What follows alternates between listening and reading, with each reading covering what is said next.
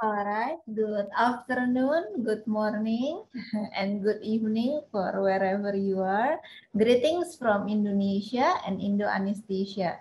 So this afternoon, Jakarta time, Perdatin Jaya and the Department of Anesthesiology and Intensive Therapy, FKUI RSCM, we will celebrate or we will conduct a webinar regarding, I think this is quite familiar drug. I think everyone's already knows it as a lidocaine. So the title of today's webinar is Lidocaine Revisited, New Insights for Perioperative Use. And I would like to thank PT Mitsubishi Pharma Tanabe Indonesia for their continued support for this webinar. For today's webinar, we have two prominent speakers. For the first one is Dr. Marc Beaussier from France. Hello. And the second speaker, I think everyone already knows him. This is our Dr. Susilo Chandra from Indonesia. And for today's webinar, it will be led by Dr. Aino Nindya Awerkari from Indonesia. Please, Dr. Aino, you may start. Thank you very much, Dr. Krisha, for your kind introduction. As you said, lidocaine, I don't think it's a new drug. In fact, it's an age-old drug for a lot of us. It's a drug that we see in a lot of medical practice, and not only anesthesia, but I think most of us is more familiar with its local anesthetic properties. So we aren't used to using it perioperatively, intravenously, even though there is growing evidence that it's very beneficial, and not only for its analgesic effects. So today we have two speakers. Professor Marc Beaussier, thank you very much for coming here. Oh. Hello, we are very happy to see you. We have seen a lot of your work all over in the internet regarding lidocaine use, and I think it will be very interesting to see your perspective about this. And later in the afternoon here in Jakarta time, we will also have Dr. Susilo Chandra giving his special perspective for lidocaine use in neurosurgery. So without further ado, I would like to invite our first speaker, Professor Marc Beaussier, to start with your presentation. Please, the time is yours.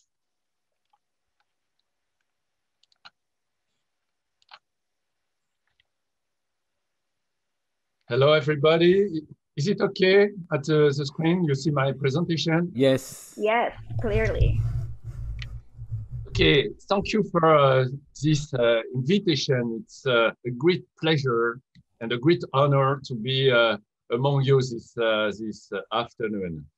And I'm especially happy to talk about very interesting drugs. As you mentioned before, that's not really a new drug, but my purpose is to show you that you can expect many benefits by using intravenous lidocaine.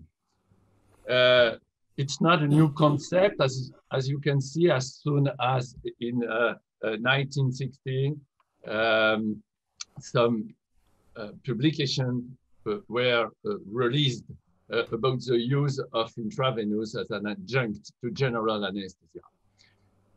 Very old practice, but this concept is now coming back into fashion because we know more and more, better and better this drug, and this, and you know that that's a safe drug currently.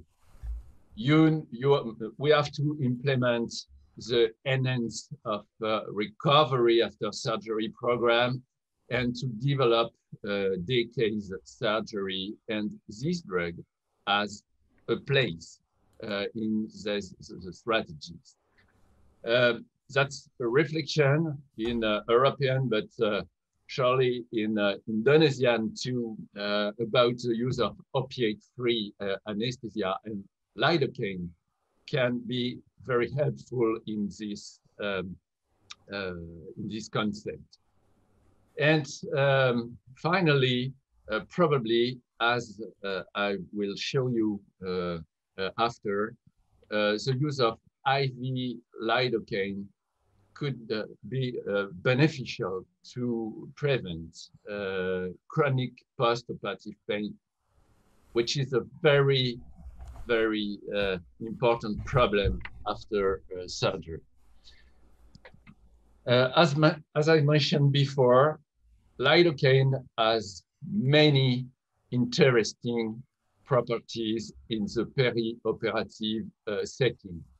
Obviously, you know that that's an analgesic drug, and above all, an anti-hypergesic drug. That's very important. But you can expect to have additional benefits. IV lidocaine has activity on bronchial reactivity that prevents bronchial reactivity. Obviously, cardiovascular properties, anti-thrombotic effect. It's well demonstrated that IV lidocaine has a beneficial effect on the digestive tract and resumption of gastric ileus after abdominal surgery. Antimicrobial, anti-tumoral effect, and you will see that probably in the next future, it becomes one of a very interesting property for using IV lidocaine, and anti-inflammatory effect. Even if the mechanism of action is still largely unknown, these drugs interact with many channel and many intracellular communication link to display these properties. Well, the question is, how can it be possible for this drug, which looks very interesting, to be still underused in many countries? I think that's a problem in Indonesia, but that's a problem in France too. The IV lidocaine is still underused. Let me show you probably some explanation. Probably insufficient knowledge of potential benefits, and I will try to address these properties. Probably a state of confusion is arising from scientific literature, and especially from meta-analyses, which are very heterogeneous and sometimes very confused, because, as you will see, IV lidocaine is not efficient in all model of surgery. Probably also a poor knowledge of pharmacologic properties, and that make physicians a little bit afraid to use IV lidocaine. The fear of side effect, and probably one of the major problems, is that the off-label use of these drugs. And you will see that this is currently not really still a problem, because pharmaceutical company develops new conditioning about the drug to allow a safe intravenous use. And probably another problem is the competition with other local regional analgesia, and because you have to put attention on maximal dose of local anesthetic, it's sometimes difficult to combine IV administration and local anesthetics, local regional analgesia. And this probably is a problem. Let me start with this kind of randomized control study. There is a huge amount of paper about in the interest of IV lidocaine. I have selected this one coming from a Belgian team to show what you can expect by using IV lidocaine for laparoscopic colectomy. As compared to control group, patients that have received IV lidocaine have less pain score, both at rest and mobilization. Opiate consumption was also reduced and significantly reduced, but you can have additional benefit on post-operative course and recovery. Patients having intravenous lidocaine have less post-operative fatigue, and above all, the post-operative recovery was accelerated with resumption, a shorter time of gastric ileus after surgery. Resumption of gastric function was occurred sooner, and this translates into this allowed for a reduction in hospital stay, which is very short in the group that have received lidocaine. Both differences were statistically significant. All of this paper can be put together in a meta-analysis. This is a recent meta-analysis and showing beneficial effect on pain relief, both at rest and coughing, during the first post-operative days, the first 24 hours after surgery. The resumption of gastric ileus was statistically faster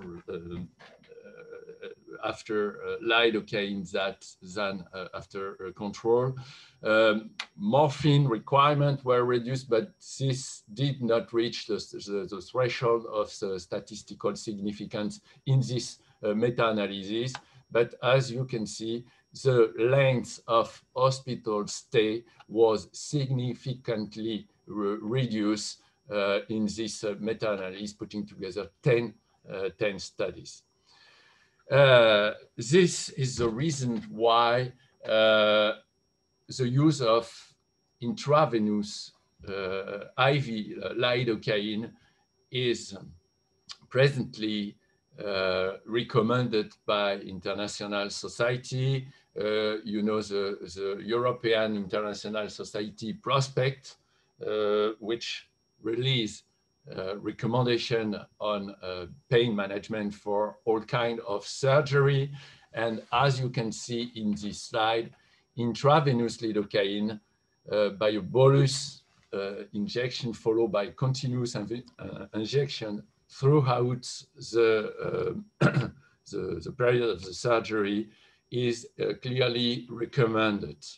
This is also the case for in France, in my country, for the French Society of Anesthesiologists, and you know that it is suggested that the use of intravenous lidocaine, especially in patients who do not benefit from regional anesthesia, is highly recommended for abdominal, pelvic, or spinal surgery.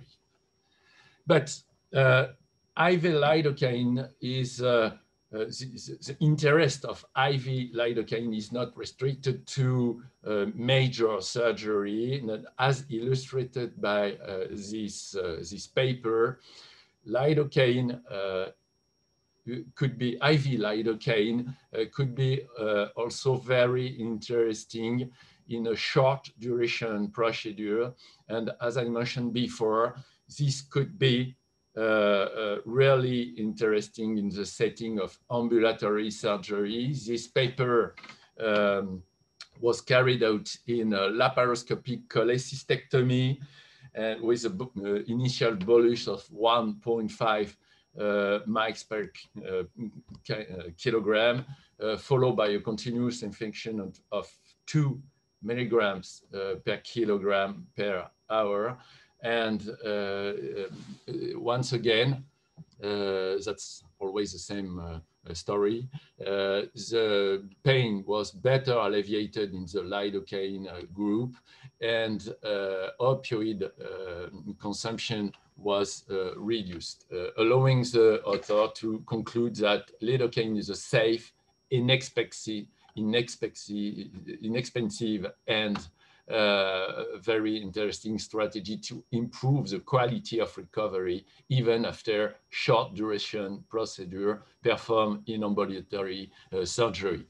This is once again emphasized in this meta-analysis, putting together all the paper carried out in laparoscopic cholecystectomies. That's 5 randomized controlled trials showing that the use of lidocaine allowed for a reduction in pain intensity at the 24 hours after surgery, and as well as a reduction in postoperative opiate consumption. But as I say before, there is still controversies about the interest of IV lidocaine in some kind of surgery, such as orthopedic surgery. This is a paper from a French team showing that the administration of IV lidocaine wasn't effective in this setting. And this may explain that meta-analysis putting together all kinds of surgery conclude to some disappointing or controversial effect. But as I mentioned before, the interest, the beneficial effect of IV lidocaine was clearly demonstrated in abdominal, thoracic, and a lot of other surgery, probably a little bit disappointing in orthopedic surgery, but this remains probably to be demonstrated. This is not similar for spine surgery, and you can see on this slide a very recent meta-analysis exploring the beneficial effect of IV lidocaine on spine after spine surgery, and you can see that the pain score during the first 24 hours after surgery were significantly reduced after the use of lidocaine.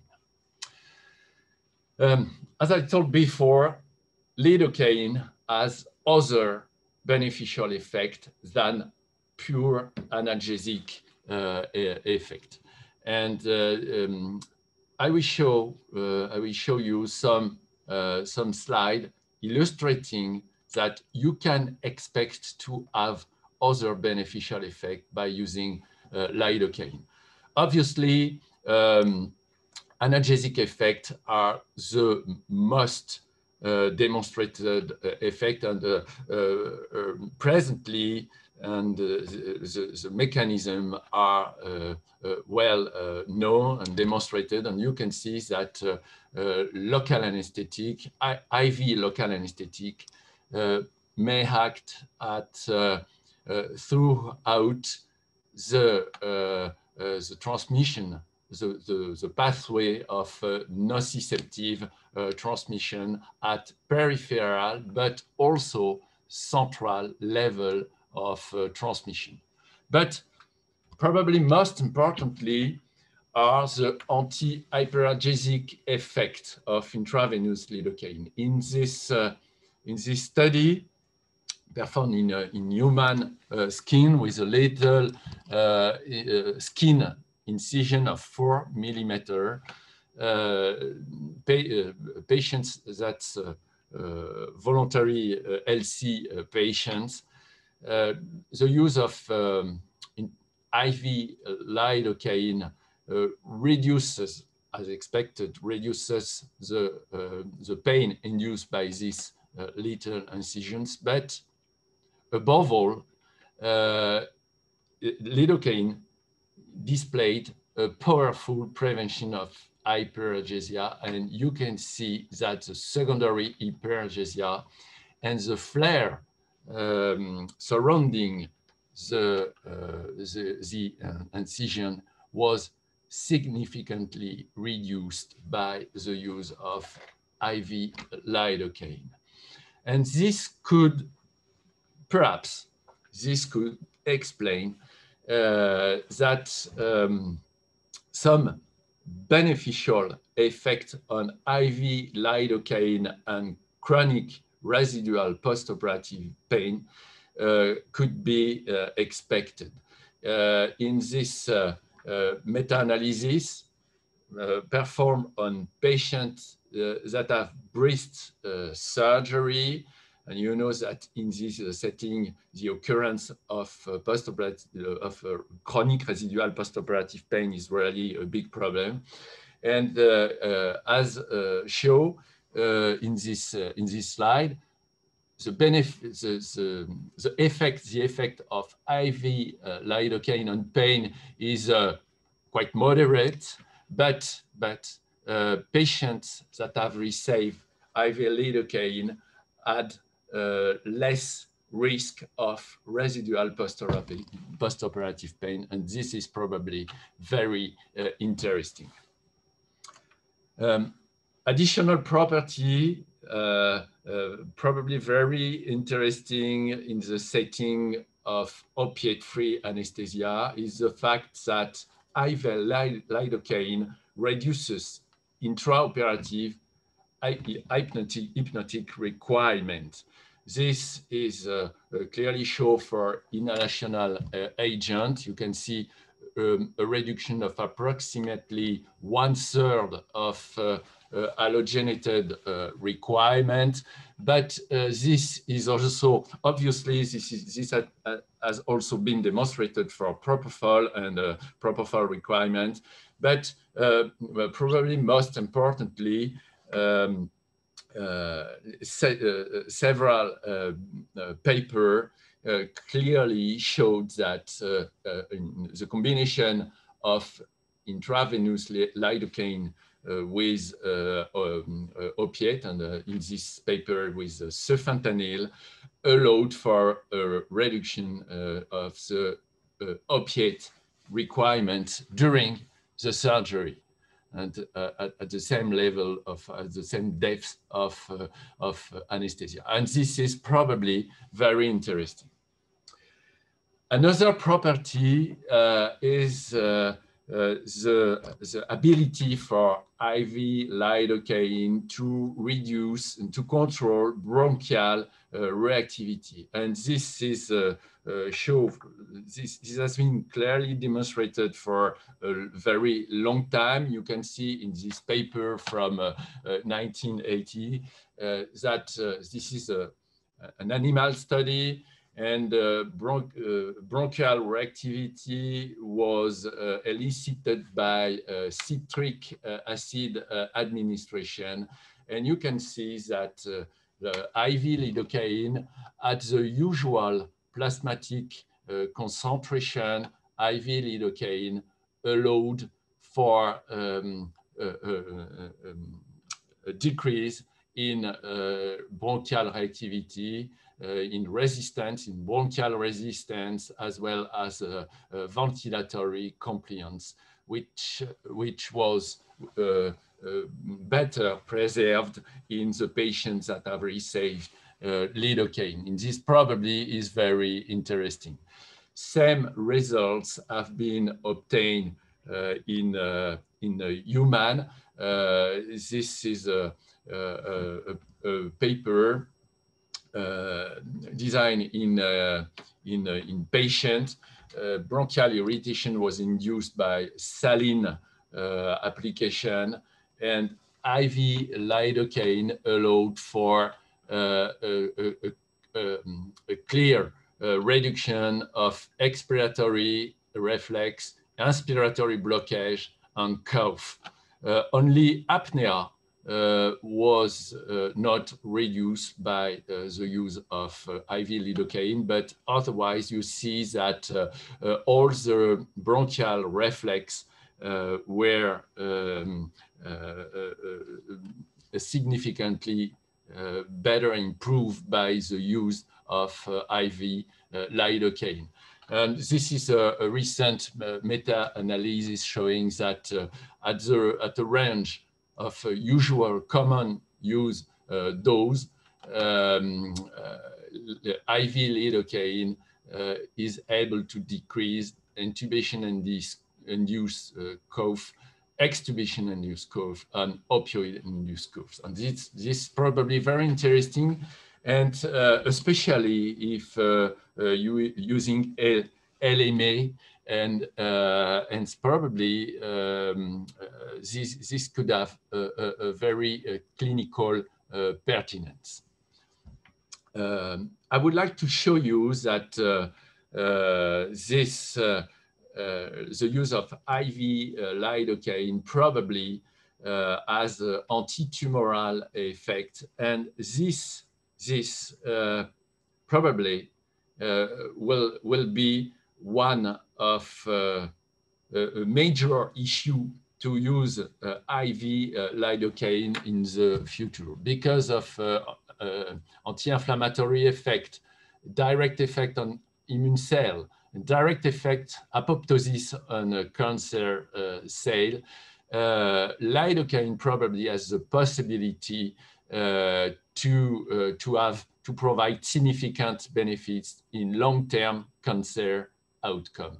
And this is illustrated in this recent retrospective study on patients that underwent pancreatectomy for pancreas cancer.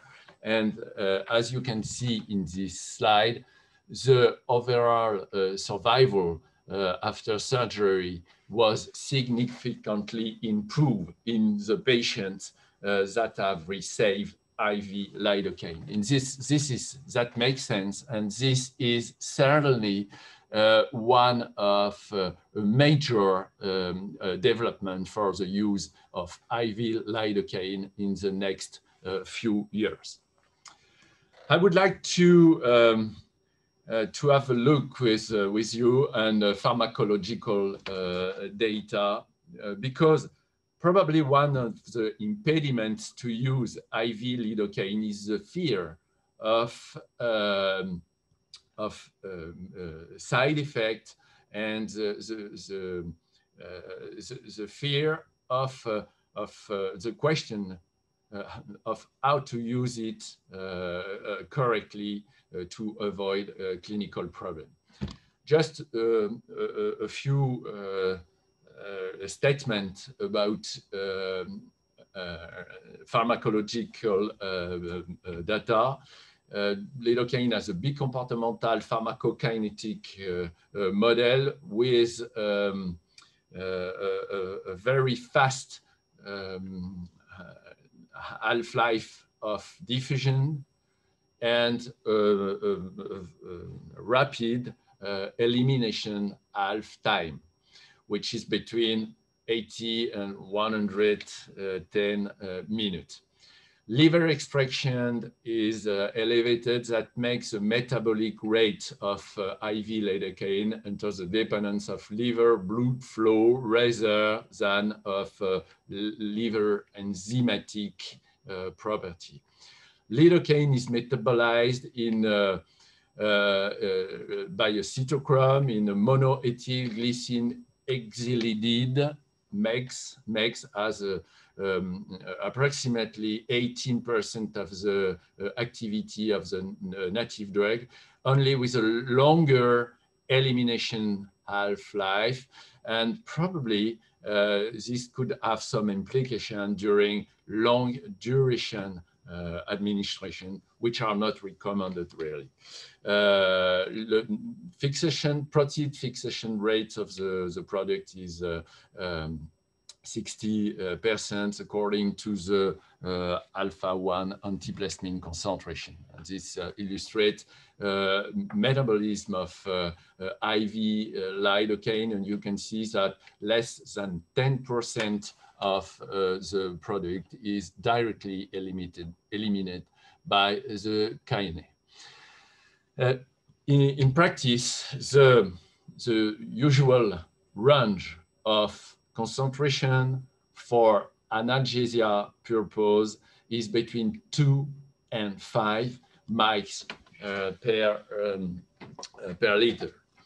And this, you can see that this range of concentration is largely below the threshold of neurologic toxicity, which are between 8 and 10 mics, and largely below the threshold of cardiac toxicity, which are very elevated between 15 and 25 mics.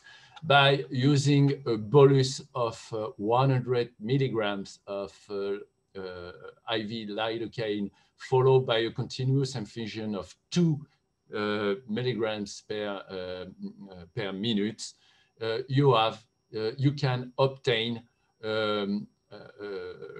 plasmatic concentration very close to 2 mics in concentrations that are very safe concentration. And this is illustrated in this study where author measured the lidocaine after a bolus administration of 1.5 milligram per kilo, followed by an infusion, a continuous infusion of 1.5 milligram per kilo per hour in healthy patient. And you can see that the concentration is always very close to 2 mics, and once the infusion was discontinued, plasmatic concentration decrease very rapidly after the product has been switched off. And this clearly illustrates the safety of using this kind of doses. Another studies measured the lidocaine concentration, as you can see in this slide.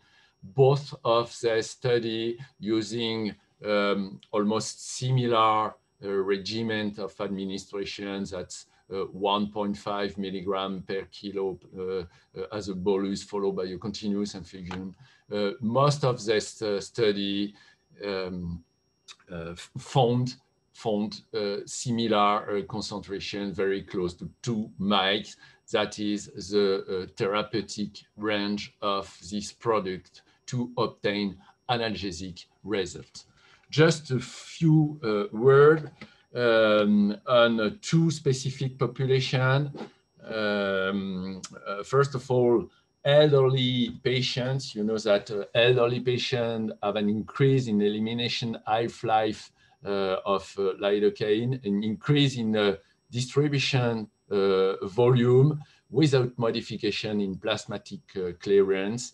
And this is illustrated in this picture.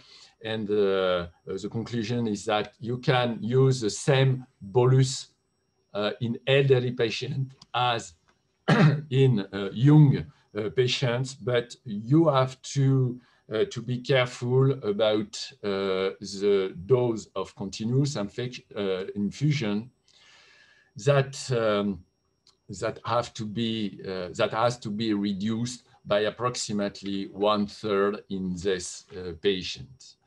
This is exactly the same concept for obese patient. Obese patient has an elimination half-life that is clearly increased as contrast to non-obese patients. The bolus should be based on a true weight, and the infusions should be based on ideal body weight, probably with a reduction of the dose of continuous infusion.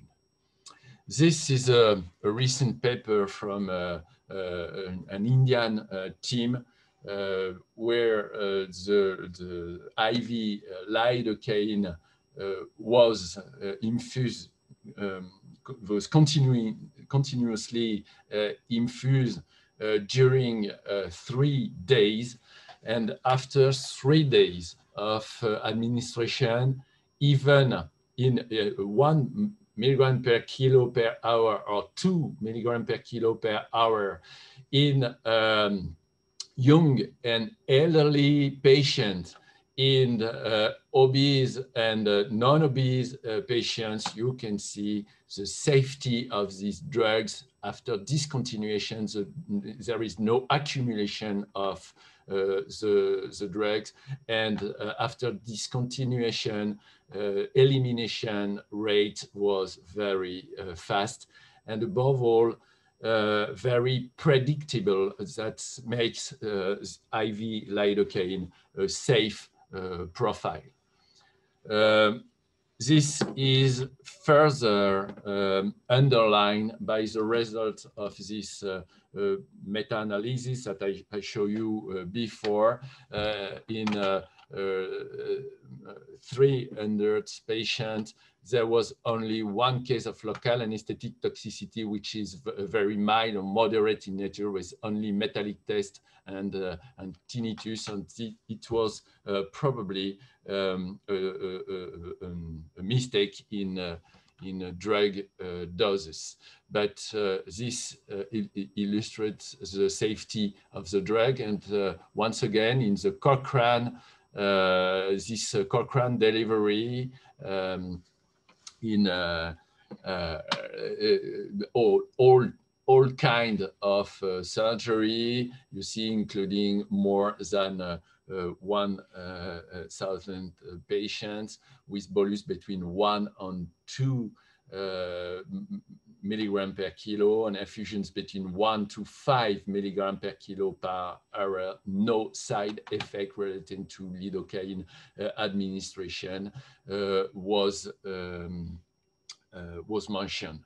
And this, even if the proof of evidence by the Cochrane group was considered as very low, this illustrates the safety profile of the drug when using at usual recommended dose.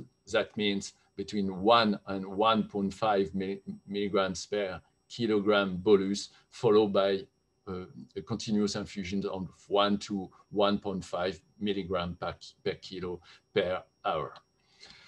Let me now address the problem of the off-label use and of this drug, and it's really a problem to administer a drug with a specific mention of the bottle, like not for intravenous use. But as mentioned before, this is only a problem of marketing and of conditioning of the solution. And pharmaceutical company have not request for the authorization to give this product intravenously, and this can explain this kind of restriction. And as you can see in this slide, we have now formulation of lidocaine clearly mentions that this is for injectable way, and you know that on this Xilocard is a formulation for cardiac administration of xylocaine. This is clearly mentioned that this solution is intended for injectable and intravenous use. First of all, it can be argued that the indication for postoperative analgesia, ileus resumption, prevention of propofol-induced pain have been largely documented in the literature. And this is very meaningful to use this product. International guidelines make clear recommendation about the use of IV lidocaine for abdominal surgery. We have now intravenous formulation labeled for cardiac use, that's Xilocard, which do not lead to any problem when administered intravenously. And authorization have been obtained for several new formulation. We have new formulation in Europe, clearly mentioning that lidocaine can be administered intravenously. In conclusion, IV lidocaine is a well-tolerated dose at dose commonly used with a large therapeutic index. Its beneficial analgesic effect have been clearly demonstrated, especially after abdominal surgery, digestive, urologic, gynecologic surgery, even after short-term administration. That is not rarely the case for orthopedic surgery, and the results after orthopedic surgery are a little bit controversial. Additionally to its analgesic benefits, IV lidocaine can improve the postoperative recovery course because it can reduce opiate consumption and accelerate the digestive function.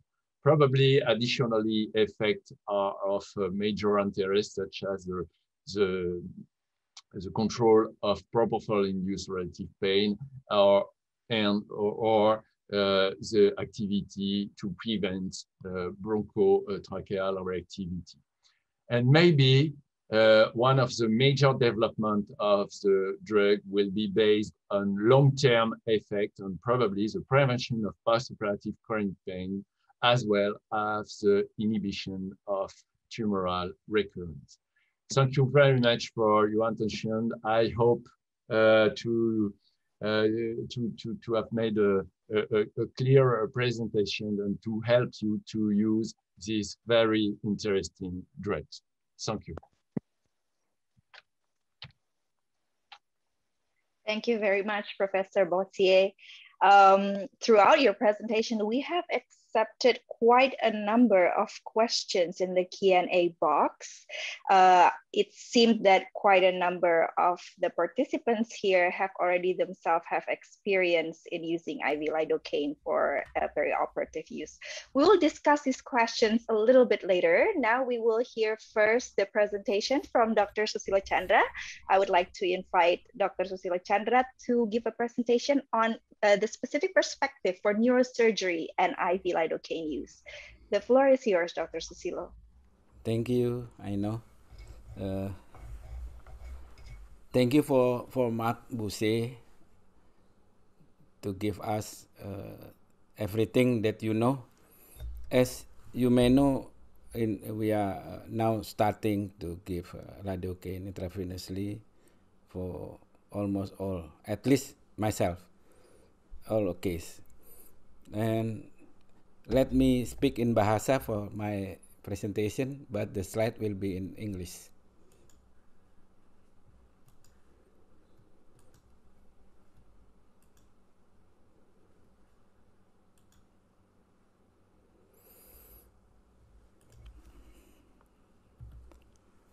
Assalamualaikum warahmatullahi wabarakatuh. Selamat sore, salam sejahtera.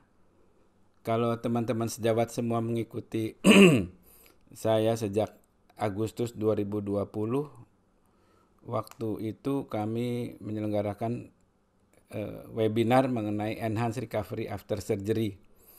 Kalau di total sampai hari ini sudah 6 kali kita menyelenggarakan webinar itu.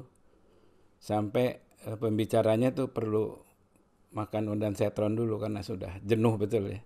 Walaupun ternyata sambutannya terus menerus ramai karena ini hal yang menarik, sesuatu yang baru dan sebetulnya tidak istimewa tapi menarik karena kerjasama tim yang kuat. Dan sampai saya pikir saya harus move on nih, mesti ada pencerahan yang baru. Jadi hari ini saya akan membahas Lidocaine intravena karena Lidocaine intravena adalah suatu hidden treasure, suatu harta karun yang kita sia-siakan selama ini. Kita tadi sudah dengar dari Prof. Beaussier bahwa banyak sekali manfaat yang bisa kita dapat pada macam-macam operasi, digestif, ginekologi, breast, urologi, pada kasus-kasus ambulatory anesthesia. For this, I think I should thanks to guru of Lidocaine, Prof. Marc Beaussier, karena sampai hari ini sebetulnya kita masih sedikit sekali pengetahuan mengenai peranannya di dalam neuroanestesi. Kebetulan tadi tidak disinggung, jadi kita bersyukur. Saya bersyukur dapat kesempatan di celah sempit itu untuk ingin mendiskusikan apakah Lidocaine punya tempat untuk digunakan pada neuroanestesi. Jadi outline pada hari ini adalah mekanismenya, kerjanya gimana, efek kliniknya gimana, dan safety. Mudah-mudahan waktunya nggak keburu-buru ya. Ternyata Lidocaine sebetulnya sudah pernah dicoba secara intravena dan mempunyai efek sistemik yang bermanfaat sudah sejak tahun 1951. Namun karena obatnya murah, sehingga industri farmasi tidak melihat keuntungan dari obat ini. Dan penelitian efek sistemik Lidocaine sangat sedikit, apalagi di bidang neuroanestesi. Kita sekilas kembali mengenai protokol Enhanced Recovery After Surgery. Kita lihat di tempat intraoperatif betapa pentingnya komponen opioid sparing anesthesia. Dan di postoperatif komponen multimodal sparing opioid pain control yang bisa mendukung keberhasilan enhanced recovery after surgery. Konsep ERAS ini, terutama konsep opioid sparing atau free opioid surgery, juga dapat diaplikasikan pada neuroanestesia. Mari kita lihat bagaimana mekanisme kerja Lidocaine. Setelah diinjeksikan intravena, Lidocaine mencapai jaringan perifer dalam waktu 5-8 menit. Berikatan di protein plasma sebanyak 60-80%, metabolisme terutama di hepar. Eliminasi dalam waktu 80-110 menit dan seluruhnya diekskresi melalui ginjal. Lidocaine bekerja pada berbagai tempat penjalanan nyeri, tadi sudah dijelaskan oleh Prof. Beaussier, dimulai dari transduksi, transmisi, modulasi, dari saraf perifer sampai susunan saraf pusat. Pada susunan saraf pusat juga bekerja di banyak tempat, di reseptor muskarinik, nikotinik, gliserinergik, kanal natrium dan kalium, NMDA, serotonin, dan opioid. Jadi dapat dianggap obat satu ini bisa bersifat multimodal. Selain bersifat analgesia, melalui modulasi nyeri, juga Lidocaine mencegah terjadinya nyeri kronik. Pembedahan seperti kita ketahui bersama merupakan stres yang berat buat pasien, ada respons inflamasi yang berlebihan terhadap setiap operasi, berdampak buruk pada pemulihan pasien. Lidocaine intravena terbukti menekan respons inflamasi dengan mekanisme inhibisi aktivasi leukosit saat terjadi stimulus, menginhibisi TNF alfa dan menurunkan kadar sitokin inflamasi, berpotensi bermanfaat dalam proses penyembuhan luka dan pemulihan. Bahkan tadi disinggung sedikit oleh Prof. Beaussier, mungkin suatu saat bisa juga bermanfaat untuk COVID-19 terapi. Sedang dalam penelitian saya lihat. Lidocaine memiliki efek minimal terhadap depresi napas, sehingga menjadi agen tambahan untuk pasien yang memerlukan penekanan pada refleks jalan nafas, mencegah batuk, sehingga bermanfaat pada pasien dengan tekanan intrakranial yang tinggi. Mari kita bahas kegunaannya pada neuroanestesia. Neuroanestesia memiliki kekhususan dibanding bidang-bidang lain dalam anestesi. Pada neuroanestesia dikatakan pengetahuan dan keterampilan seseorang dokter anestesi berpengaruh secara langsung terhadap outcome pasien. Mengingatkan lagi bahwa mengenai prinsip dasar dalam neuroanestesi adalah target kondisi operasi yang optimal, erat kaitannya dengan relaksasi otak, menjaga dan mempertahankan tekanan perfusi serebral, dengan perkataan lain mencegah cedera sekunder, dan menjaga oksigenasi serebral. Menghasilkan kondisi operasi yang optimal dan mencegah cedera sekunder perioperatif tidak dapat terlepas dari pembahasan mengenai tekanan intrakranial dan faktor-faktor yang mempengaruhinya. Sangat banyak komponen ini yang berada di bawah kontrol dokter anestesi pada saat operasi. Pada presentasi ini saya akan berfokus pada pengaruh laju metabolisme otak yang dapat mempengaruhi aliran darah, volume darah, dan pada akhirnya mempengaruhi tekanan intrakranial. Metabolisme otak ini juga menjadi perhatian pada konsep neuroprotective. Pada gambar yang sebelah kiri kita lihat secara umum 60% metabolisme otak digunakan untuk fungsi elektrofisiologi. 40%-nya untuk mempertahankan integritas membran sel. Agen anestesi menurunkan cerebral metabolic rate melalui penurunan fungsi elektrofisiologi dengan depresi maksimal penurunan 60% dengan dosis barbiturat pada koma barbiturat.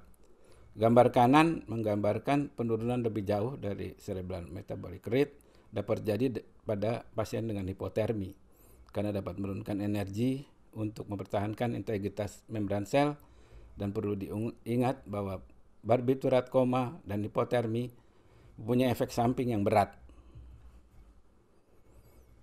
Lidocaine bermanfaat bahkan saat induksi, karena kita sering menggunakan, saya kira ya, bisa mencegah nyeri saat penyuntikan propofol, sehingga juga berguna untuk mencegah peningkatan tekanan intrakranial dan lonjakan hemodinamik saat laringoskopi dan intubasi apabila diberikan 3 menit sebelum laringoskopi.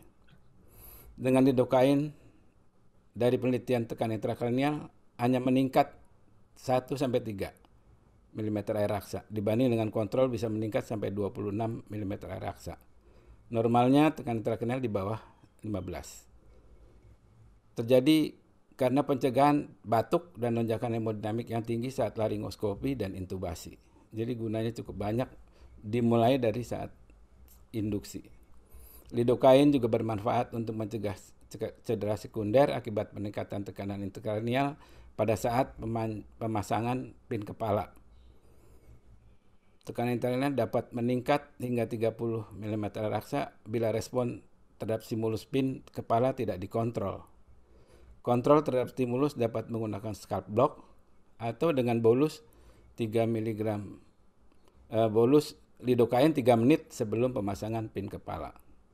Atau bisa juga menggunakan lidocaine intravena kontinu yang sudah dijalankan sebanyak induksi dengan bolus yang sebelum induksi. Jadi sudah mencapai dosis terapeutik pada saat pemasangan pin. Neuroprotective didefinisikan sebagai pengobatan atau treatment yang diinisiasi sebelum terjadinya iskemik, bertujuan untuk memodifikasi respons seluler terhadap berkurangnya suplai energi sehingga meningkatkan toleransi sel terhadap iskemia. Hipotesis sejak puluhan tahun lalu bahwa agen anestesia yang bersifat neuroprotektif bekerja dengan menurunkan neurotransmisi, sehingga menurunkan demand energi dan menjaga kesetimbangan energi selama terjadi gangguan suplai. Efikasi dari neuroprotektif bergantung pada keparahan kerusakan sel saraf. Bila kerusakan sangat besar atau sangat berat hingga menyebabkan hilangnya seluruh aktivitas listrik, agen anestesi tidak bermanfaat lagi. Lidocaine melalui penghambatan pada kanal natrium dapat menurunkan demand energi dengan dua mekanisme. Yang pertama, menurunkan aktivitas elektrik sehingga menurunkan konsumsi oksigen dan glukose. Yang kedua, berefek pada stabilisasi membran dengan merestriksi aliran keluar masuk ion natrium dan kalium, dan sehingga menurunkan energi untuk transport aktif kanal natrium KATPase, dan menurunkan energi untuk mempertahankan integritas membran. Efek lidocaine ini menyerupai efek hipotermia, dapat menurunkan lebih rendah dari 15-20% dibanding penurunan karena barbiturat. Efek samping lidocaine terhadap stabilitas hemodinamik seperti kita ketahui jauh lebih sedikit dan durasinya lebih pendek dibandingkan barbiturat. Selain mencegah peningkatan tekanan intrakranial pada kondisi stimulus noxious, lidocaine juga dapat menurunkan tekanan intrakranial pada kondisi hipertensi intrakranial. Pada kondisi ini, lidocaine sama efektifnya dengan tiopental dalam menurunkan tekanan intrakranial. Dengan perubahan hemodinamik pada lidocaine yang tidak signifikan berubah dibandingkan dengan pemberian tiopental yang menurunkan MAP secara signifikan, sehingga ada kerugian pemberian tiopental dapat menurunkan cerebral perfusion pressure. Lidocaine memiliki tempat pada kondisi hipertensi tekanan intrakranial yang tidak respon terhadap terapi-terapi lain. Pada studi yang menggunakan tikus percobaan yang dilakukan oleh Cem dan kawan-kawan, tampak efek lidocaine pada otak iskemik dengan outcome rata ukuran infak jauh lebih kecil pada 24 jam setelah onset iskemik. Lidocaine dapat menurunkan kebutuhan energi, mendelay kekurangan energi, dan menghambat influx ion natrium pada sel yang berada di inti iskemik pada periode hipoksia, dan menghasilkan pemulihan energi ke kadar basal setelah reperfusi terjadi. Perfusi kalah, iskemik pulih. Efek neuroprotektif lidocaine yang tampak pada percobaan in vivo dan in vitro yang telah diserahkan sebelumnya masih perlu diteliti lebih lanjut, karena kita perlu yang skala besar. Tadi rata-rata penelitian dalam skala kecil. Sekali lagi, karena lidocaine low cost, hal ini tidak terjadi karena sponsornya tidak ada. Jadi mesti kita sendiri yang membangkitkan penelitian ini. Pada saat ini hanya terbatas beberapa studi sampel kecil, terlihat efek neuroprotektif berupa penurunan insiden POCD postoperatif. Neuroprotektif efek pada geriatrik usia di atas 65 ini menjalani operasi spine, tampak fungsi kognitif berdasarkan nilai MMSE pada kelompok lidocaine lebih tinggi dibanding dengan kontrol. Dari lab diketahui marker inflamasi ALP6 dan marker brain injury lebih rendah pada kelompok lidocaine. Diduga mekanisme neuroprotektif selain efeknya terhadap penurunan metabolisme oksigen di otak, juga karena efek supresi pada respon inflammatory perioperatif. Pada pasien dengan traumatic brain injury yang berat, umumnya memerlukan ventilasi terkendali secara secure airway dan secure breathing. Tindakan intubasi pada kelompok pasien ini sangat riskan, terjadi peningkatan tekanan intrakranial yang akan memperparah kondisi. Di sini lidocaine dapat menumpulkan respons tersebut dan lonjakan hemodinamik. Namun pada pasien TBI berat seringkali pemberian obat anestesi menyebabkan hipotensi yang dapat menurunkan perfusi otak, sehingga lidocaine aman digunakan untuk intubasi pada TBI berat dan teknik rapid sequence intubation karena tidak menimbulkan peningkatan tekanan darah maupun hipotensi. Penggunaan lidocaine intravena kontinu intraoperatif dapat menurunkan kebutuhan akan obat anestesi inhalasi. Tadi sudah dijelaskan oleh Prof. Marc Beaussier bahwa bisa sampai sepertiganya, jadi sangat bermanfaat. Tapi apakah itu terjadi juga pada neuroanestesi nanti akan dibuktikan. Pada penelitian Careles dengan lidocaine 1,5 mg per kilogram berat badan bolus saat induksi, dilanjutkan dengan maintenance 2 mg per kilogram berat badan per jam, didapatkan hasil penurunan jumlah fentanyl dengan placebo sebanyak 48,2%. Di luar biasa banyaknya, berpotensi menurunkan efek samping opioid setelah operasi utamanya ya. Apalagi di era enhanced recovery after surgery, hal ini menjadi hal yang penting. Lidocaine intravena bermanfaat sebagai analgesia, efeknya bisa bertahan hingga 8 jam setelah infus kontinu dihentikan. Pada penelitian ini tampak proporsi pasien dengan nyeri akut berat setelah operasi kraniotomi supratentorial turun secara signifikan pada kelompok lidocaine. Pada grafik proporsi pasien tanpa nyeri lebih tinggi dibanding dibanding lidocaine. Jadi lidocaine sangat menguntungkan pada kasus-kasus ini. Yang juga perlu kita ketahui bahwa kalau kita memberi lidocaine harusnya dimulai dengan bolus. Karena kalau kita langsung memulai dengan pemberian drip atau infus kontinu, maka terapeutik level plasmanya itu baru terjadi setelah 3-4 jam. Jadi umumnya inilah dosis-dosis yang dianjurkan, yaitu pada initial bolus diberikan 1-3 mg per kilogram berat badan, umumnya sih 1,5 mg per kilogram berat badan intravena, bisa diberikan 30 menit sebelumnya karena bisa memperbaiki resiko kalau ada intubasi yang tidak smooth. Dan maintenance-nya bisa dari 1-5 mg per kilogram berat badan per jam, umumnya hanya 2 mg per kilogram berat badan per jam. Bisa dihentikan setelah jahitan kulit. Tapi kalau diperlukan untuk postoperatif pun obat ini sangatlah menguntungkan. Pada operasi dengan komponen nyeri neuropatik yang cukup besar seperti mastektomi, umumnya preoperatif pasien sudah memiliki nyeri kronik karena infiltrasi tumor. Dosis maintenance lidocaine umumnya perlu lebih tinggi, jadi bisa diberikan 3 mg per kilogram berat badan per jam dan dapat dilanjutkan dengan dosis 0,6 mg per kilogram berat badan per jam postoperatif kalau perlu sampai 3-5 hari. Bagaimana dengan keamanan? Tadi sudah dijelaskan panjang lebar oleh Marc Beaussier.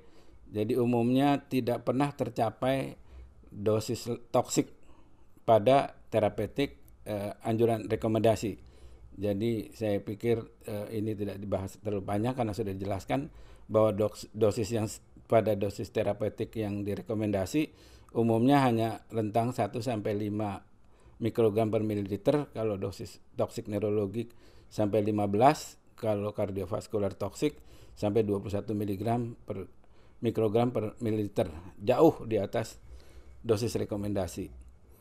Umumnya efek sampingnya terjadi karena kesalahan dosis, hati-hati pemberiannya, atau kesalahan setting syringe pump. Jadi betul-betul berhitung dengan baik. Pada RCT ini kita lihat sampel yang mengalami kraniotomi supratentorial bahwa pemberian lidocaine kontinu intraoperatif tidak menurunkan fungsi kognitif 24 jam post-op hingga 6 bulan post-operatif. Nah, ini saya dan Dr. Priambodo dan Dr. Andi Omega melakukan penelitian double blind RCT tentang efek lidocaine intravena kontinu pada pasien yang menjalani operasi kraniotomi untuk pengangkatan tumor. Sampelnya berjumlah 60, usia 18-65 dengan kesadaran sebelum operasi GCS 15. Subjek di random menjadi 2 kelompok. Kelompok pertama lidocaine intravena kontinu, kelompok kedua placebo menggunakan NaCl 0,9%. Pasien, dokter anestesi sebagai pengumpul data dan operator bedah saraf sebagai penilai outcome tidak mengetahui randomisasi dan intervensi yang diberikan. Selain intervensi lidocaine dan placebo, maintenance anestesi seperti biasa kita lakukan, sevofluran 0,8-1 mg, fentanyl intermittent sesuai kebutuhan, masker relaksan kontinu, manitol diberikan pada dosis setengah gram per kilogram berat badan 30 menit sebelum operator bedah saraf mencapai dura mater. PaCO2 dipertahankan 30-35 mm air raksa. Berdasarkan penelitian ini penelitian pertama rasanya yang membandingkan efek lidocaine terhadap relaksasi otak intraoperatif. Total fentanyl intraoperatif dicatat dan kepuasan ahli bedah juga dinilai pada akhir operasi. Setelah dilakukan randomisasi dan alokasi subjek, tidak ada perbedaan secara statistik kedua kelompok, jadi dapat dilakukan tidak ada bias. Setelah dilakukan analisis statistik, terdapat peningkatan bermakna secara statistik dalam ini proporsi relaksasi otak baik setelah pembukaan dura mater pada kelompok lidocaine yaitu 96,7% dibandingkan dengan kelompok placebo 70%. Relaksasi otak ini dinilai oleh operator bedah saraf dengan inspeksi langsung dan juga palpasi.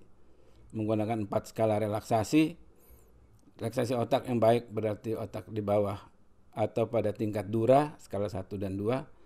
Seperti penjelasan sebelumnya, lidocaine dapat menurunkan cerebral metabolic rate oksigen dan cerebral blood flow sehingga menurunkan ICP yang dapat meningkatkan relaksasi yang baik. Lidocaine bersifat analgesik. Pada penelitian ini, lidocaine dapat menurunkan konsumsi fentanyl intraoperatif hingga 400 mikrogram dan berbana betul secara klinik maupun statistik. Temuan ini penting dalam konsep opioid sparing anesthesia atau surgery dan mengurangi efek samping terkait opioid postoperatif. Dalam studi kami, kita juga membaca profil hemodinamik yang relatif lebih stabil dibanding pada kelompok lidocaine, terutama pada dalam stimulus noxious maksimal seperti intubasi, ekstubasi, fiksasi headpin, insisi kulit. Hal ini terjadi melalui mekanisme analgesik dan menumpukan refleks ketika intubasi dan noxious stimulus. Bagaimana dengan surgeon satisfaction? Kami menggunakan 4 skala kepuasan, secara umum sangat puas hingga sangat tidak puas. Tampak lidocaine meningkatkan proporsi operator yang puas 96,7% dibanding dengan placebo sebanyak 70%. Dan ini juga bermakna secara statistik. Kami menilai kepuasan operator selama operasi sangat dipengaruhi oleh kepuasan atau kualitas relaksasi otak. Yang juga penting, tidak ada efek samping yang ditemukan akibat pemberian intravenous lidocaine. Dalam penelitian kami, semua pasien yang diberikan lidocaine kesadarannya kompos mentis setelah dilakukan ekstubasi. Apakah bermanfaat? Lidocaine tentu saja bermanfaat pada neuroanestesi karena memiliki efek neuroprotektif, menurunkan tekanan intrakranial, mencegah penekanan kranial pada saat stimulus noxious yang maksimal, menurunkan kebutuhan agen inhalasi dan opioid intraoperatif sehingga berperan dalam balance anestesia dan menurunkan kejadian nyeri akut yang hebat post-op. Lidocaine aman untuk digunakan pada neuroanestesia karena dari penelitian terbukti tidak menurunkan fungsi kognitif pasca operasi. Saya kira itu yang ingin saya sampaikan. Terima kasih atas perhatian teman-teman semua. Saya kembalikan ke Dr. Aino. Baik, terima kasih banyak Dr. Susilo atas presentasinya. Sangat menarik, terutama penelitian yang terakhir ya dok, itu sesuatu yang baru banget buat kita. Surgeon satisfaction ternyata terpengaruh juga dengan kita menggunakan intravena lidocaine. Okay, so we will move on to the discussion session. We have a lot of questions coming in. There are some questions from senior anesthesiologists. We would like to thank you, Professor Darto Sartoto. Thank you for joining us. Dr. Atmar, thank you for joining us. Dr. Arif Marsaban, thank you for joining us. I think we will start with the first question. And this can be answered by both speakers. From Professor Darto, how much IV lidocaine can induce cardiac arrhythmia? I think this also implies bradyarrhythmia or bradycardia. So I think this goes to question, is there a dose that we should stay away from? What is the maximum dose? And given that in regional anesthesia, sometimes we mix lidocaine with adrenaline. What do you think is the practice with IV lidocaine? Is there a place for it? Please, I would like to know your comments on this. We can start with Professor Beaussier, please. Thank you very much. And congratulations to Susilo for this excellent presentation. The question about the cardiac properties of lidocaine is out of the scope because doses commonly used for the reduction of cardiac arrhythmias are largely upper than those for analgesia. and there is a very large margin of safety because between the use of IV lidocaine for analgesic purposes and for cardiac arrhythmias. And probably the relationship between these two doses are between 1 to 5-fold or 6-fold the dose commonly used for analgesic purpose. There is no issue. Another question is about the interest of mixing adrenaline with lidocaine, and during IV administration there is absolutely no interest of mixing adrenaline. That could be a little bit dangerous because of hemodynamic repercussions, and it's not at all advisable. Okay. What is your thoughts on this, Dr. Susilo? Yeah, I think I have the same answer that for the lidocaine, usually for the arrhythmia, bigger dose than we use for analgesia property. The second, we never use adrenaline to add for IV. It is dangerous. So be careful when you prepare the lidocaine in the syringe pump. Make sure that no adrenaline inside. Sometimes the ampoule is just almost the same. So be careful about that. Anyway. Yeah, and some preparations, I think, is already like a pre-mixed with adrenaline. We should be careful not to use those mixtures. Yes, yes. Okay.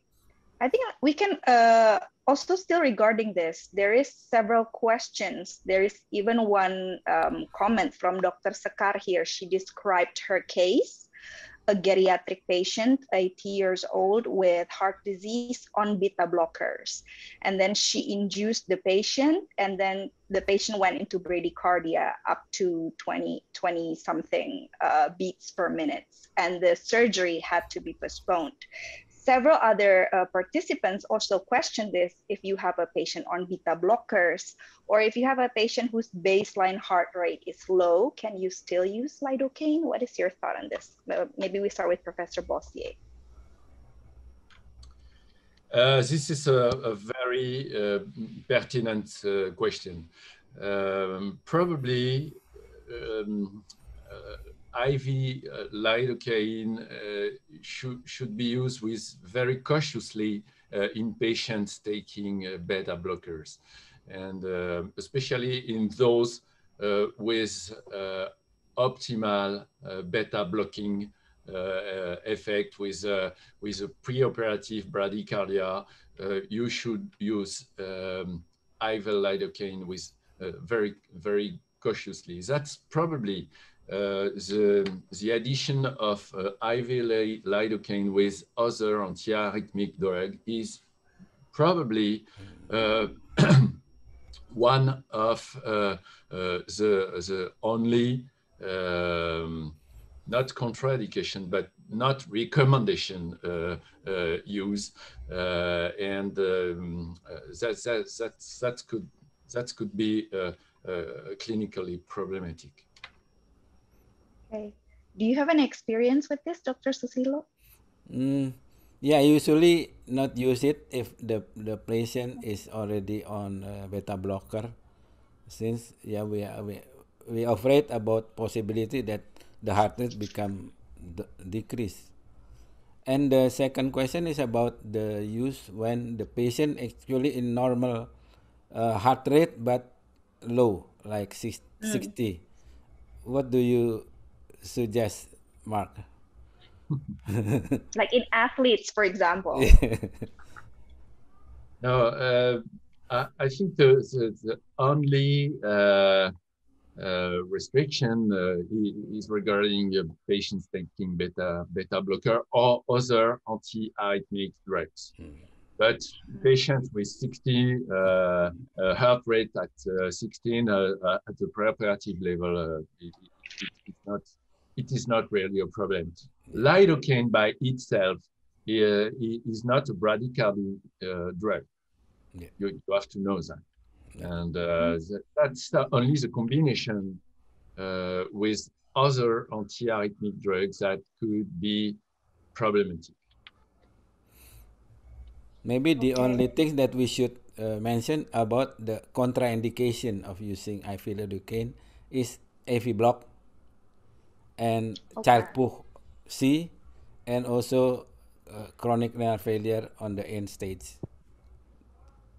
Okay. And also beta blocker not recommended. No. It is not contraindicated, but not recommended. Yes, very important.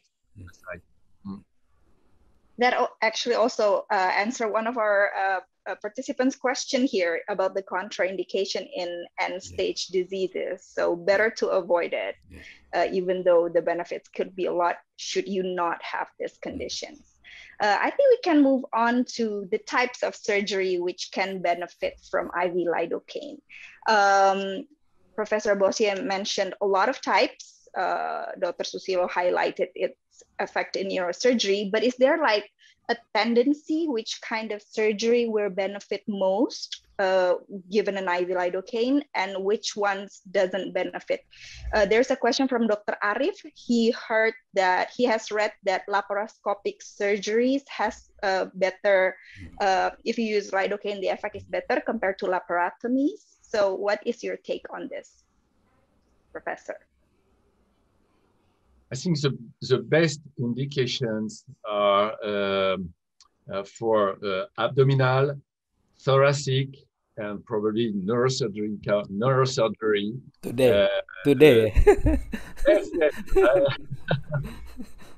I listened to the talk by Susilo. I am really convinced to do it for neurosurgery. Every surgery with an inflammatory component are probably good for the use of IV lidocaine.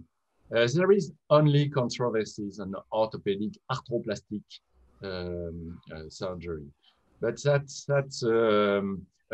probably you talk about the interest about on laparoscopic versus open laparotomy. Probably that's important in laparoscopy because the peritoneal membrane is injured by the high pressure in abdominal compartment, and probably IV lidocaine has anti-inflammatory effect on the peritoneal injury, and that's probably very important for post-operative outcome. Okay. Yes, Dr. Susilo. I believe you've used this for orthopedic surgeries too. What do you think about this? So I think, Marc, about the orthopedic surgery, this is because the study is very limited. So that's why, because I did it on every orthopedic surgery, pre-operative, intraoperative, and post-operatively, then the need of opioid is much less. So unluckily I'm not in a study, but just do it. But I think that it is also useful for orthopedic surgery as well. Maybe you are start to do the study with us together. Why not? Why not? Pleasure. Yeah. You're right, Susilo, and I'm totally in accordance with you. We are lacking of scientific proof about that. But probably another condition in orthopedic surgery to use IV lidocaine is patients taking opiate preoperatively, and probably in these patients, especially exposed to chronic pain, and patients taking opioid in preoperative period probably it's important to use a combination of ketamine, lidocaine, and it remains a lot of work to do, but with pleasure to do this Yes. work together. Yes, it could be a very good idea. Yeah. Okay. There's a very interesting question from Dr. Oriza here. So say we do a regional anesthesia for cesarean section, he said. Is there any benefit for us to add intravenous lidocaine to supplement our anesthesia practice? So we give regionals, but then you supplement with IV lidocaine. Is this safe in cesarean section? Is it safe for the baby? Is it safe for breastfeeding? I think I will give the floor first to Dr. Susilo, since you're an expert in obstetric anesthesia. Yeah. Please, Dr. Susilo. Mark, if I answer in bahasa Indonesia, is okay for you? Yes. Okay.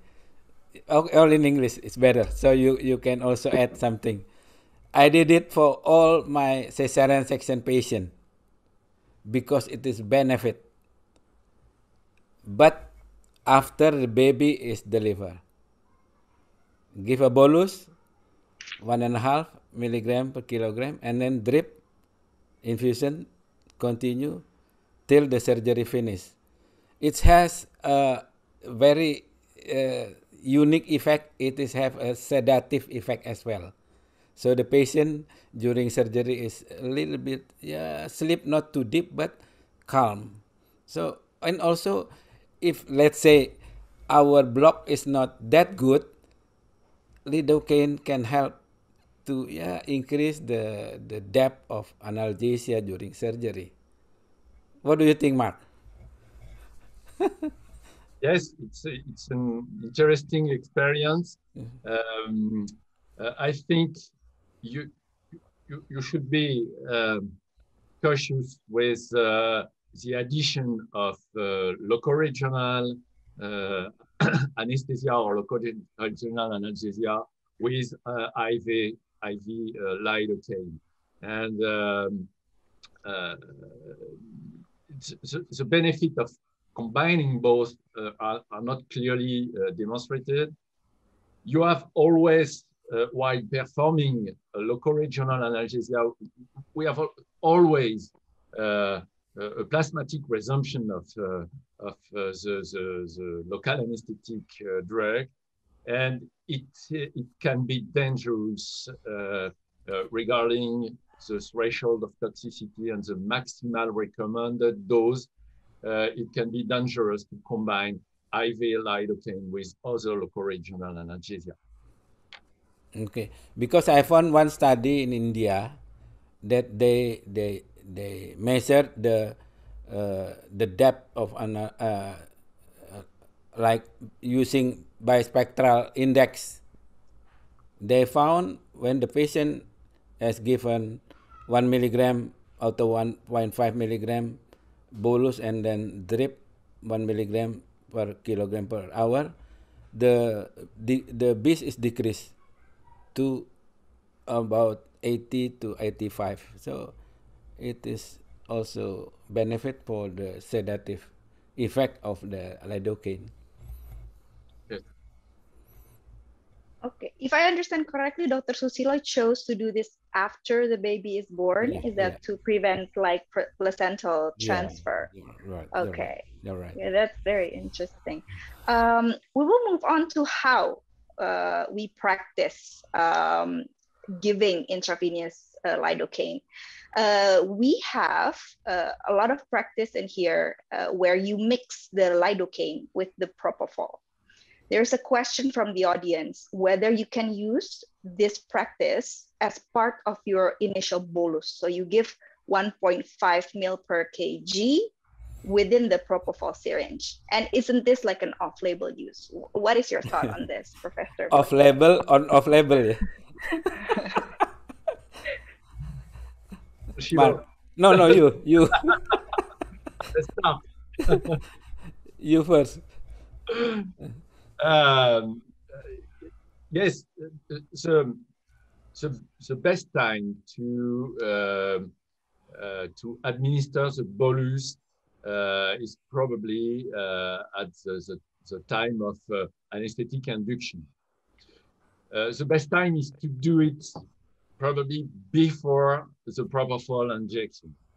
There is Cochrane recommendation showing that mixing propofol with small doses of lidocaine is effective, but less effective than injecting lidocaine before propofol with 15 to 30 seconds of tourniquet on the arm. In my opinion, it's the best way is to provide the IV lidocaine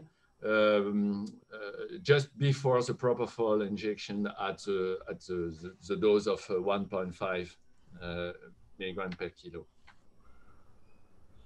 I cannot agree more. I cannot agree more.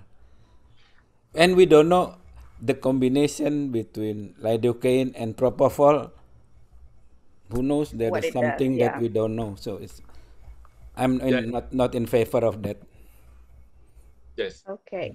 But the dose of the lidocaine for bolus and for maintenance in both your presentations, it can be quite varied depending on the study. We would like to know, like in your daily practice, what is your favorable dose? Do you have like for this kind of surgery a different dose, another type of surgery a different dose? I would like to hear first from Dr. Susilo because this represents the lesion population. From the guru of lidocaine. Okay. Well, what do you do? I think we would very much like to know. Usual practice is it's between 1 and 1.5 milligrams per kilo. I think I'm not sure about the benefit of for analgesic purpose of doing larger dose.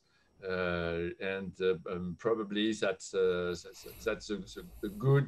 good combination between efficacy and safety. A bolus of 1 to 1.5 followed by continuous infusion of 1 to 1.5 milligrams per kilo per hour. So I have a different opinion.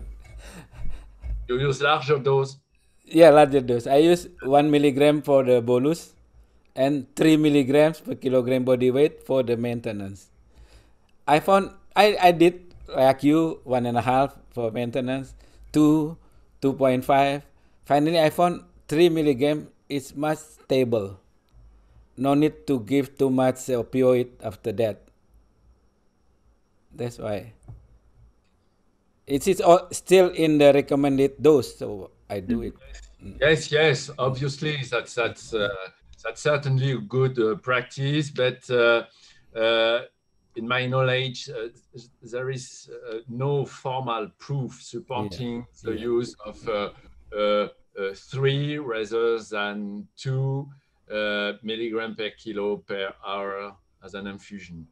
We are lacking of the data. Another study that we could do together. Okay. Yes. Interesting. Please take a note. No, I know. 2 study already. Maybe even more as the discussion after that, session after goes this. on. Okay, so say we give this infusion and this surgery goes a long time, like in neuroanesthesia, maybe we can have like a 12-hour surgery. Do you think it's safe for the patient, Professor? Is there anything that we should like monitor intraoperatively, be cautious for? Yes, probably it's safe at usual recommended dose. You have just to be careful on a specific population. Susilo told about kidney insufficiency or liver insufficiency or elderly people, or you have to be careful about prolonged continuous infusion in this specific populations, and probably reduce the doses infused. 12 hours is not long, I know, because Okay. you can also infuse like 5 days for post-operative pain control, Pain. and it's also helpful. No need to give opioid after that. Just combine with paracetamol and NSAID. That will be. Is it important to monitor the level of the drug in plasma if you use it for days like that? What do you think, Dr. Susilo? Firstly, we don't have the. I don't think we have a lidocaine test for that. Secondly, it's already become common knowledge that recommended dose will be not exceed more than 5 micro per milliliter. Okay. This also answered because there were several questions about using this for post-operative pain, and the patient goes to ward if we should monitor anything specific, but it should be a safe drug. Professor, I believe you have a comment on this. Yes, the only data we have on perfusion limited to post-operative period are a little bit disappointing. Probably because injury and inflammatory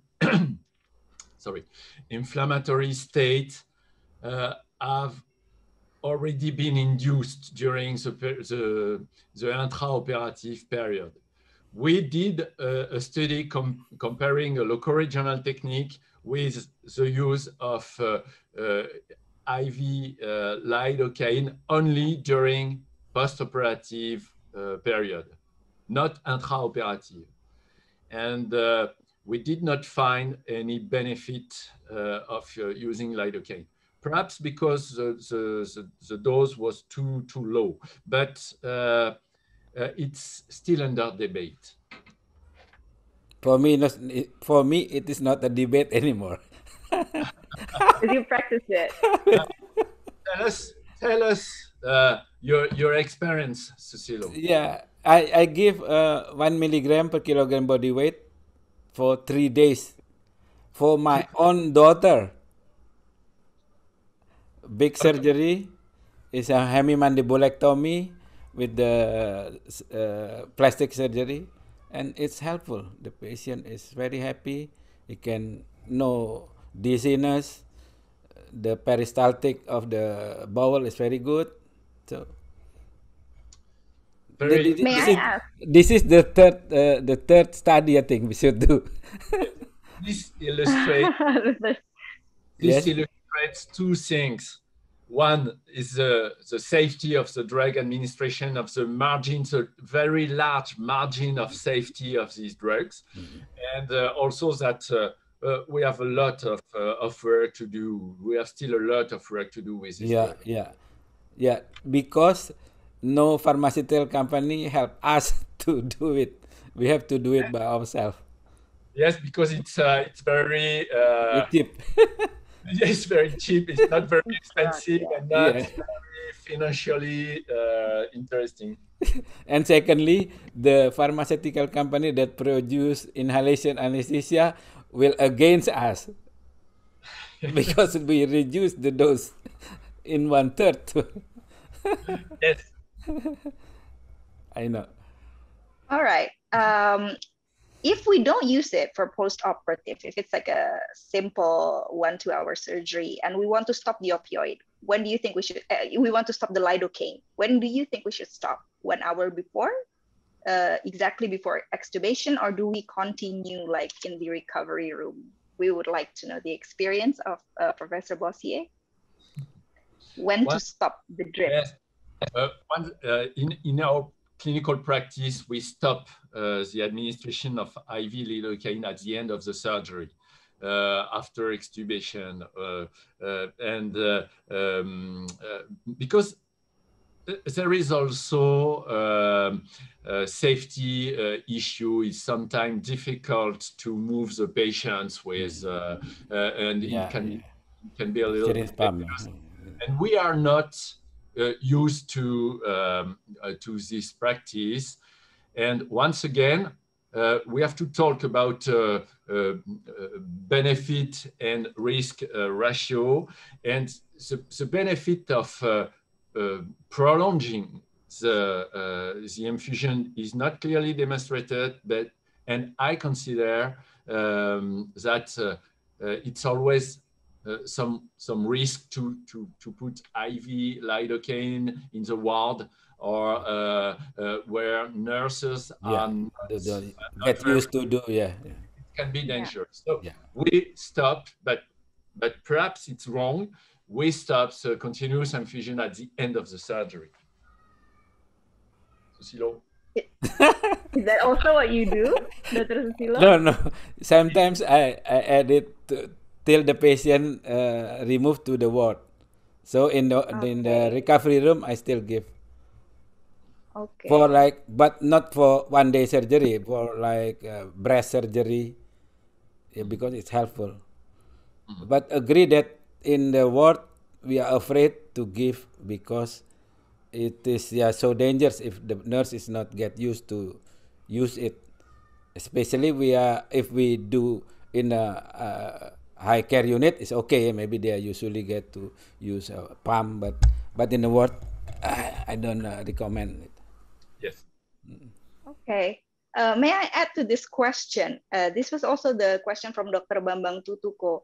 If you use it like continuously to the ward, do you use it like as a single agent, only lidocaine plus simple analgesia, or do you add something else to the analgesia mixture of your analgesia regimen?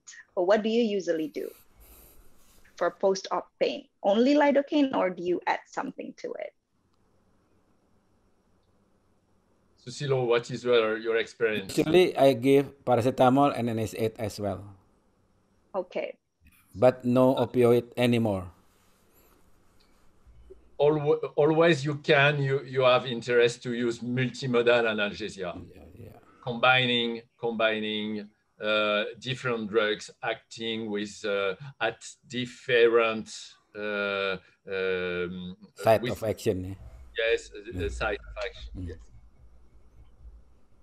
Okay, you both mentioned in your presentations that this can reduce opioid use. I guess we can all agree on that. But we would like to know, do you have an experience where you can go totally opioid free? So intraoperatively, only using lidocaine. Is that possible, Professor? No. Dr. Susilo, what do you think? No. No. Okay, so we spare the opioid. Yeah. What do you think? But we can reduce the opioid dose intraoperatively. I totally agree with Susilo. Probably is still under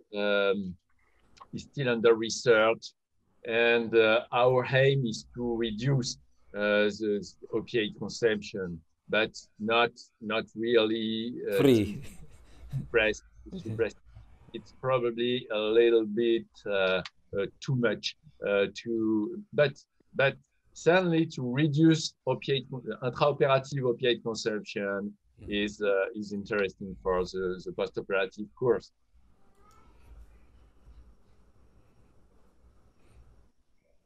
Okay. It's also an area to study of as well, I think. Yeah. There's also a lot of questions here regarding other types of population that we haven't mentioned, pediatrics, neonates. Do you think it's possible that we can apply the same practice to pediatrics and neonates, Professor? What is sorry, pediatric cases? Children. Yeah. Pediatric. There is a lack of data on the pediatric population. we do not perform pediatric population in my institution. I'm really not an expert, but physician taking care for pediatric patients use the same regimen and with similar results in pediatric and with similar doses corresponding to the weight of the patients. But I have no personal expertise. What do you think, Dr. Susilo? Have you tried it? Yes, according to the literature, baby 6 months, 8 and older have a possibility to use lidocaine intravenously without any risk of toxicity and so on. So, but the dose seems that it is little smaller than adult dose. Like they said, 1.5 bolus, 1.5 drip. Okay, so it's something that we can try to practice, but do with cautious, I think, because we lack data in this area. Especially okay, for pediatric. Yeah. Even more so for neonates, I think. Yeah. Because our margin of safety would be very much reduced there. There are several questions regarding neuroanesthesia. Moving on to Dr. Susilo, there is a case here shared by Dr. Untung. A craniotomy and patient is unstable hemodynamically, also has some history of cardiac valve replacement. Do you think that if we give IV lidocaine, will it interfere with the hemodynamics? If we want to do IV lidocaine, do we need to reduce the dose, or how do you think we should incorporate IV lidocaine in this case? Okay, my answer is like this. I think like we do it in enhanced recovery after C-section. First, it's better to do in a good case, in a safe case. Please don't give lidocaine in like this case because we don't know yet about the best dose, how to use it, when to stop, when to start. After this is already in our hand, then we can do for severe case like Dr. Untung said. That's my answer. Okay. Do you have an opinion about this, Professor Beaussier? I totally agree. No. Okay. I guess we have talked a lot about the happy effects of lidocaine. Let's talk a little bit about the experiences that we should be cautious of. We learned that we should be careful in patients with beta blockers and stage renal disease and stage liver disease. What, in your experience, have you ever experienced bad clinical experience with lidocaine? For example, local anesthetic toxicity. There are several questions about that. Or too much dose when you combine with regional anesthesia. Do you have any bad experience with this, and how to prevent this, Professor? The only bad experience I have had with IV lidocaine was related to misleading use, a mistake of drugs between two conditioning of the product, and a mistake in drug dilution. And we put 10-fold the usual dose. Wow. And obviously, we have encountered toxicity and clinical sign of toxicity, but without any long-term detrimental effect. The patient had seizure at the induction, and it was just an error. and that's why we have to emphasize that you always have to be very careful when preparing IV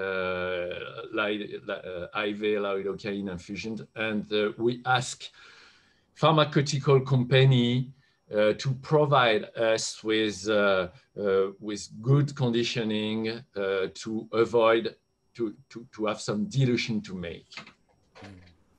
Okay, but we usually do you usually use the standard one, the 2% one? Yes, but in this case, in the case I have reported, it was the Lidocaine, the 5% okay. milligram. Okay. I have an experience once, yeah, that maybe it will not happen again to you that you use it on the first time. I gave a bolus too fast. There is because anesthesiologists usually give pap, pap, pap. We never give it slow. It's very so. Actually, it's better if give it as a drip bolus, not the single bolus injection. But yeah, that's the problem for us. So now I give to dilute. So yeah, by the way, it takes time to finish the bolus. So that's the problem. Only then the patient said tinnitus, the metal taste. But after that, never happen again because, oh, I know, I give too fast. Okay, so we reduce the speed of the bolus. bolus. Yeah, it's very difficult for anesthesiologists to reduce the speed. Especially when you want to start the case. Yeah. There is a question here, quite interesting. So this doctor, he doesn't have a sitting pump in his facility. He asked whether we can give intermittent boluses during the surgery. What do you think about this, Professor? So instead of drips, intermittent boluses. First of all, you have to know that probably the bolus is sufficient for short-term procedure lasting less than 30 or 40 minutes. You have not you are not really obliged to use a continuous infusion. Continuous infusion should be reserved to long duration procedure. I have no experience with repeated bolus, but probably it's better to make repeated bolus than to put the product in the infusion where you can risk to have an overdosage, or probably it's better to do this if you have not pump. Okay, what do you think, Dr. Susilo? I think if you don't have a syringe pump, it's better not to use it to make sure that you are not making dangerous for your patient. Yeah. Because if you give intermittent bolus, then the dose will be like this, not steady state on the same time. Right. I think this is important to know as well. Okay. Yeah, that's very interesting. Probably it's more useful in the beginning or at the end before extubation. But in the middle, you're right. In the middle, probably not so much. Okay. There is another question about neuroanesthesia, which I think needs to be highlighted from Dr. Ugi. He wants to know what you think is its effect on neuroinflammation, especially one that is connected to POCD. Have you had any experience with this inflammation and POCD, and how does lidocaine affects this, Dr. Susilo? In very small study like I did, it's only 60 patients, I found no POCD. But in literature, they also mentioned in geriatric patient, it's helpful. the number of VOCD is much better than placebo. I think there is a place of lidocaine that works in neuroinflammation that can reduce the POCD possibility. What do you think, Professor? You're still muting. Yeah, I think you're muted. Sorry, I left the conference because of technical problems. Yeah, I did not hear the question. Diulang lagi. This doctor was either giving lidocaine has any effect on neuroinflammation and post-operative cognitive disorder, POCD. What do you think? There is some proof suggesting that it can be interesting, and I think Susilo showed that he obtained probably beneficial results on this, but this remains to be firmly demonstrated. Okay. Like the slides that Dr. Susilo showed earlier, I believe, Yes. also mentioned about this. Yes. In geriatric case. Yes. Yeah. Yeah. But I think we should like see more data into this before we know, because this is relatively something that we recently just tapped into. There are quite a lot of questions here from people who conducts regional anesthesia, and usually for regional anesthesia we give not lidocaine but bupivacaine or ropivacaine.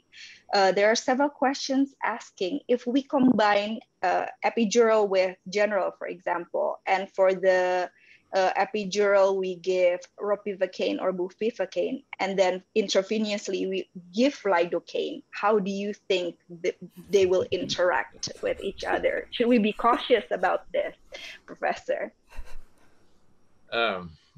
It's a very pertinent question, but unfortunately, it's very difficult to answer this question, because probably it is demonstrated that other local anesthetics such as Beaussier or L-Beaussier and Ropi have a similar and even more greater effect while given intravenously, greater effect than lidocaine. But the margin of safety is very low.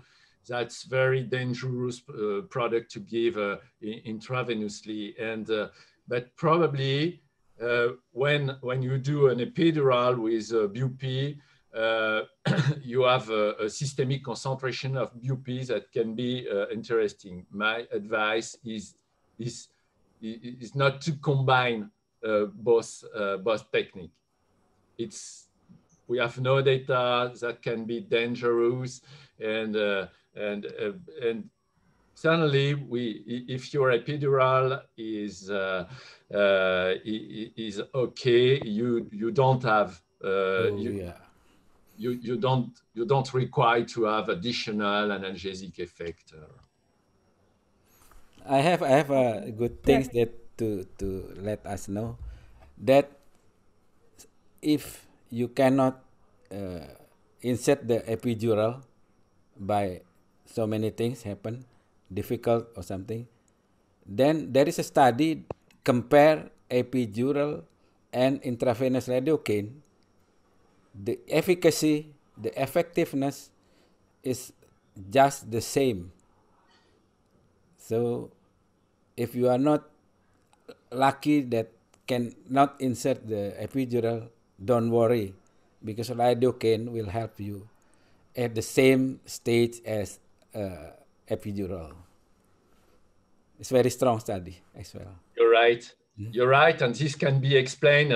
It's very interesting and to mention that, and this can probably be explained because you know that even if a very experienced and epidural is sometimes failed, sometimes, and but by opposite, in contrary, IV lidocaine is always working. Yes, in favor of IV lidocaine.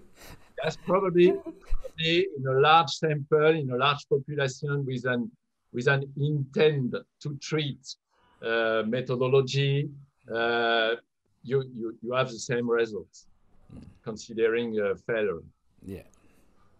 Okay. All right. I think this will be our last question given our time, but I think it's also important to address whether if a patient is in acute pain, for example, in the recovery room, patient is in pain, is there a place for IV lidocaine? Professor, what do you think for acute pain? Acute post-operative pain. Yes, acute post-operative pain. Yes, I think it's worth to try. Yes, with respect to contraindications, doses, it's worth to try, but always in combination in a multimodal approach of analgesia. But certainly it was to try. Okay, what do you think, Dr. Susilo? I cannot agree more. It's very good answer. Okay, we're going to use the same dose, something like induction and then maintenance as well for this acute pain condition? It's lower. Okay. 1 milligram to 1 milligram as well. I think it's 1 enough. milligram, yes. Yeah. Yes. Okay. So I think we have discussed quite from the preoperative section until the post-op session. So if you allow me, I'll try to give a conclusion towards what we have discussed today. I believe we learned quite a few new insights to how to use IV lidocaine in perioperative setting. We learned first from Professor Beaussier a lot of good effects for it, other than it improves recovery, it reduces opioid use, it prevents post-operative pain, and even reduce hyperalgesia, interestingly, reduce chronic post-operative pain.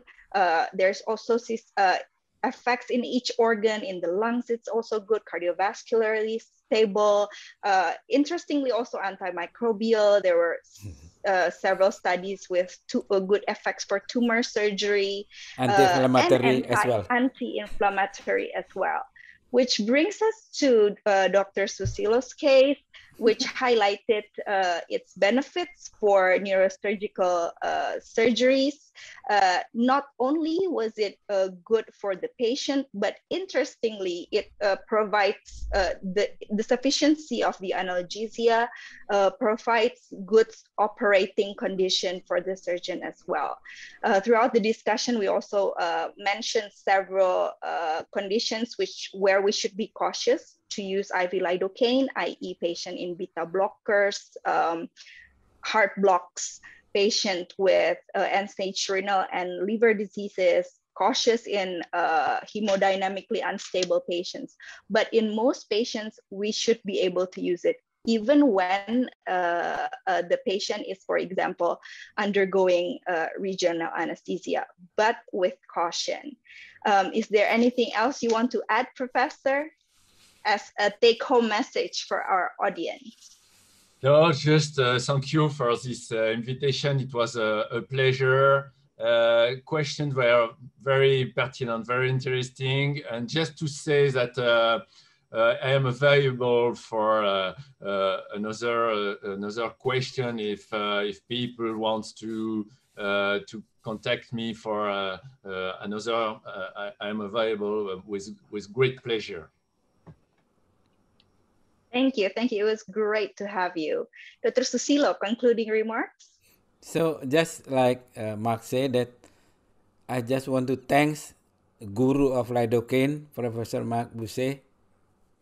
You are great.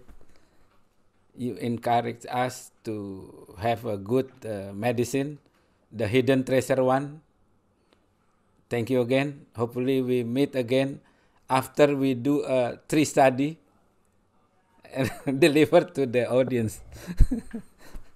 Okay, I know. All right. Thank you so much, Dr. Susilo. Thank you so much, Professor Marc Beaussier, for coming with us and explaining to us. Hopefully, this is beneficial for the anesthetic practice for everyone that joined our session today. I would like to return the floor to Dr. Tricia. Thank you very much. Good day, everyone. Okay, thank you, Dr. Aino, Professor Marc Beaussier, Dr. Susilo. Thank you for giving your knowledge, sharing your experience in using lidocaine. I think I already mentioned Dr. Marc Beaussier before during our practice session that this drug is relatively new to be used perioperatively.